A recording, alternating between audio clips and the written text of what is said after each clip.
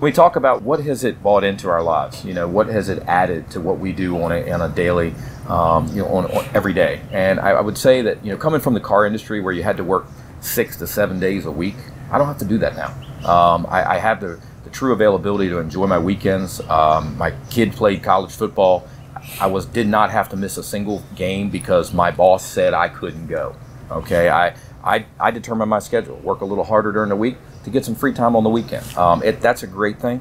The other is being able to be a person that is involved at another level with, whether it's my son's sports, whether it's with a late model race car team or with the national programs such as NASCAR or some of the other charity events that we do.